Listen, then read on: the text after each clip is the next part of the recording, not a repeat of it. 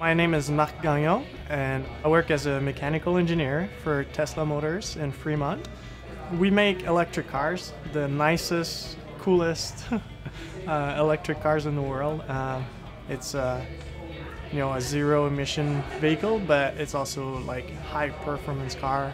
It's really a nice product that we're bringing to the world.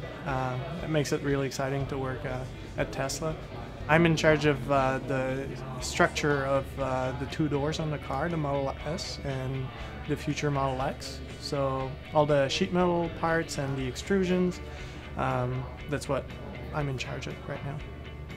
I work at the factory on the design floor, but we're really close to manufacturing, so anytime there's a problem on the line, they call us, we go and see what's going on, and then we propose an engineering modification or design solution to the little problems that happen.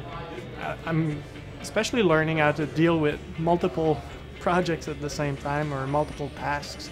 When you're an engineer, you're a problem solver, and when you design a new product, there are a lot of little problems to be fixed, so that's what we do on a daily basis.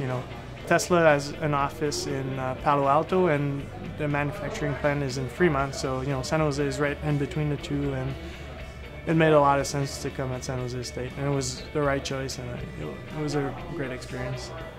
I think it's part of Silicon Valley. People come from all over the world to work here, and people that come here are very motivated about being here, and they want to work hard to make it happen, and it's just a great work environment to learn and to challenge yourself.